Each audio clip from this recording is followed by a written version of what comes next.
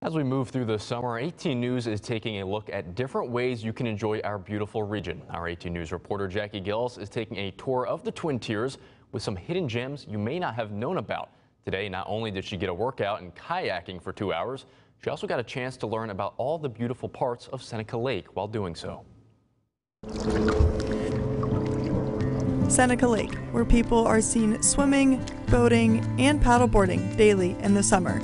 But have you ever wondered how the lake came to be? You can learn just that by signing up to take a guided kayaking tour. These guided kayak tours bring in people from all over the world at different skill levels to learn the history of the beautiful Seneca Lake.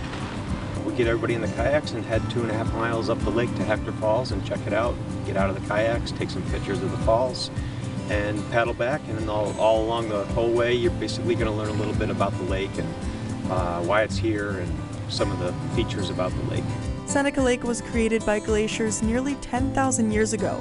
This tour takes you close to the cliff face where the water is really deep. You'll be paddling in 150, 200 feet of water, very close to the shoreline.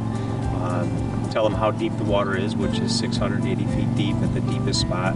Down here at the south, it's 350 feet deep, so we always laugh about not letting anybody drop anything in the water at that point because they're not going to get it back.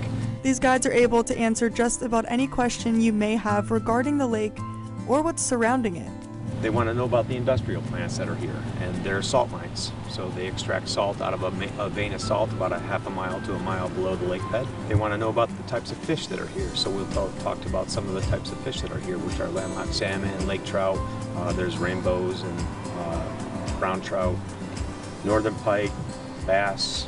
This is the 7th year of offering these guided kayak tours, and Dyserath shares his favorite part. Just be able to get everybody, new people out on the water. We meet so many people from all different countries and different parts of the state, and it's just great to talk to everybody. These guided tours aren't the only thing offered. We also do some stuff in the springtime over in the marsh that's south of the lake.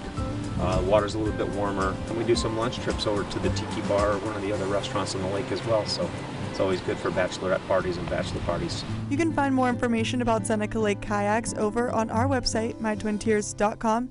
In Watkins Glen, Jackie Gillis, 18 News.